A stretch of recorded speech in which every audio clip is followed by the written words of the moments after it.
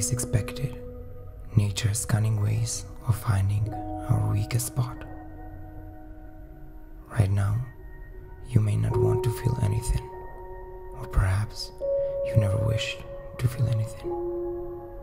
In your place, if there is a pain, nurse it, and if there is a flame, don't snuff it out. Don't be brutal with it. We rip out so much of ourselves to be cured of things faster than we should. Then we go bankrupt by the age of 30, and we have less to offer each time we start with someone new. But to feel nothing so as not to feel anything. What a waste. How you live your life is your business. Just remember, our hearts and our bodies are given to us only once.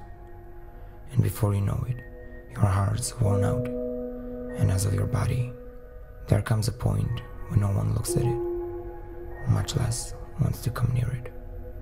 Right now, there's pain, sorrow.